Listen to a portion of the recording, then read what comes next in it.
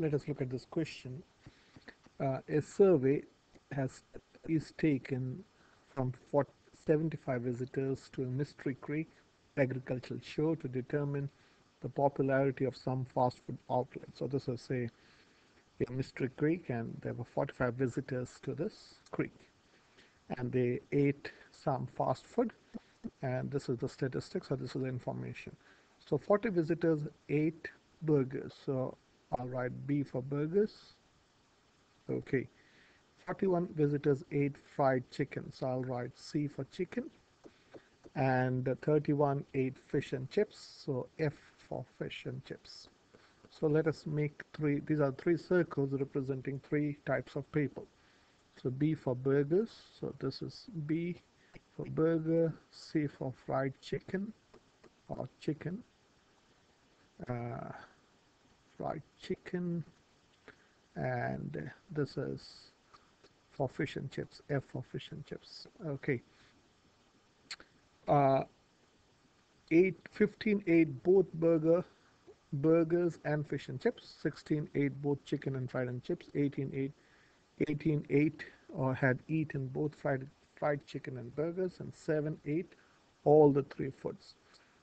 So when you're drawing the Venn diagram, always start from the innermost or the intersection of all the three areas. So this area, which is the intersection of the yellow, the orange, and the white circle, that is B, C, and F, is 7. So 7 ate all the three foods. So I'll write 7 here. Okay. And this is a universal set, of course. We should not forget this is the sample space. That is 75. Okay.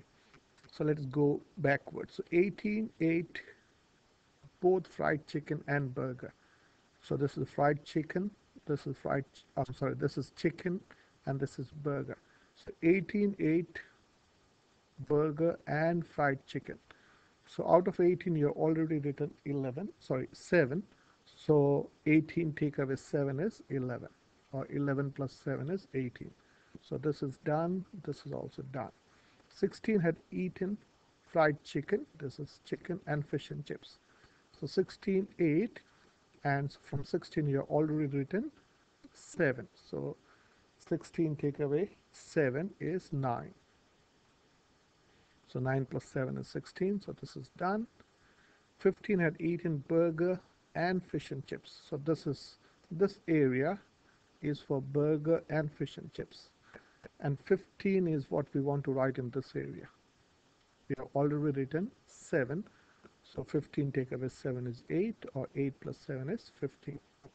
Okay. So this is also done. 31 ate fish and chips. So this is your fish and chips. So you got 8 plus 7, 15 plus 9 is 24. 8 plus 7 is 15 plus 9 is 24. And you got 31 who ate fish and chips. So 31 take away 24 is 7. So I write 7 here. So that's done. Or if you add all the 4 numbers, it will be 31. 41 ate 41 had eaten fried chicken. So this total area has to be 41. So this is 9, 11 plus 9 is 20, plus 7 is 27, and you have to take away 27 from 41, which is 4. So this is 14. So this area has only 14. So this is done, and 48 only burgers. Okay, or 40 total 8 burgers. So this total area is 40. So this is 15 plus 11 is 26, and 40 take away 26 is again 14. So I'll write 14 here. So let me delete this. So this is the total, or this is of all the 3 circles. But now we have to write something here. So what is the number that comes here? There were 75 visitors to the Mystery Creek. So let us add the total of burgers. So burgers is we already know is 41. So 14 plus 8 is 22, 22 plus 9 is 29. Burger is 40, sorry, not 41. So this is 22 plus 7 is 29, 30, 40. So this is 40. Burger is 40. Okay, so this is 40 and this is, I'm only adding, so let me not write. So I'm add, if you add the burgers, that is 40. So if you add these two numbers, that is 14 plus 9 is 23, and then you got this 7. Okay, so this is 10, so this is 70. So this is has taken care of only 70 people who ate. So there were 5 people who did not eat, so that will come here. You have to write 5 here. So this is the complete Venn diagram. So once you draw the Venn diagram, you can write any probability that they ask. So let's answer the first question. First question is, what is the probability? Calculate the probability that a visitor sometimes eats burger. So sometimes eats burger is uh, only this area. Okay, so only burger, the people who ate burger is 40 out of 75. So the probability, so I'll write like this, probability that a visitor ate burgers is this area.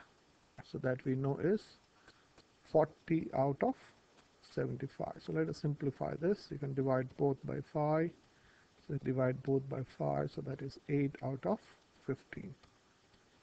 Okay, so the next question. Uh, okay, let me drag this up. Okay, a visitor does not eat any of these food. So what number to represent that? So this 5 represents the 5 people who did not eat any of these food. Probably they ate something else. So they brought their own food. A visitor who does not eat any of these food is 5 out of 75. So you divide both by 5, which is 1 out of 15. And finally, a visitor who eats only one of these foods. So one of these foods means either only burger. So these are the 14 people who only ate burger. There are again 14 people who ate only chicken and 7 people who ate only fish and chips. So this is 14 plus 14 is 28 plus 7 is 35 out of 75 people who ate only one of those foods. So that is 35 out of 75. Again, you can divide both by 5, which is 7 out of 15.